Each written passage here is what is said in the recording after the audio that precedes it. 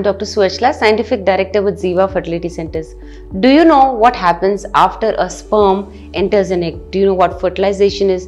Do you know the path that the sperm has to take to reach an egg?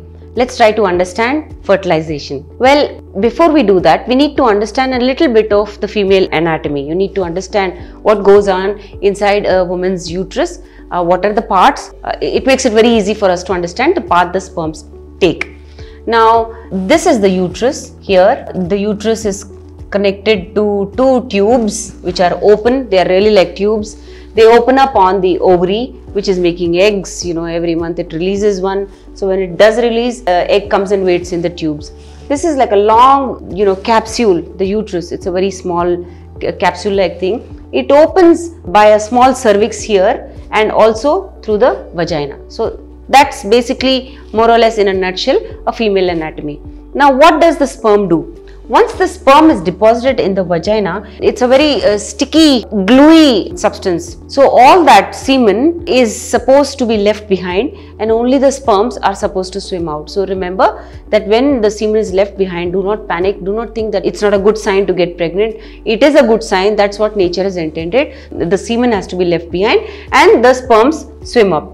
As they swim up, you have to understand that it's a very hostile situation here. It's much like a jungle, it's like an Amazon forest where there are a lot of hardships for the sperms. It's a very hostile, acidic condition. So only the best sperms are able to make it until here. So they have to be very good in motility, they have to have a good morphology, that is the shape, just like an arrow. So they need to have a specific shape, size and weight as well. Then reach up until the uterus head. Now, inside the tubes is the egg waiting. The egg has a shelf life, like I said before in a lot of videos, only 12 to 24 hours. Now, while it is waiting, a few sperms only, a few hundreds are able to make it till the egg.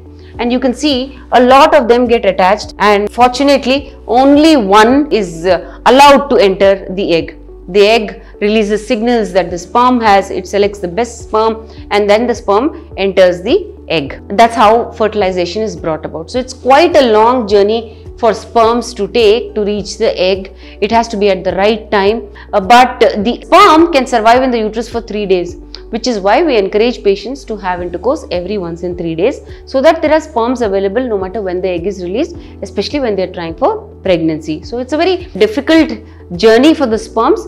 But if your conditions are good, if the uterus is good, if the egg is being released properly, if the tubes are open, if the sperms are good, fertilization occurs and a pregnancy happens. If you want to understand more, if you want to see what your chances of pregnancy are, you want to see when is your fertile window, you want to understand that, please feel free to contact us. Thank you. A lot of effort has gone into making this video. Please like and subscribe us. Thank you.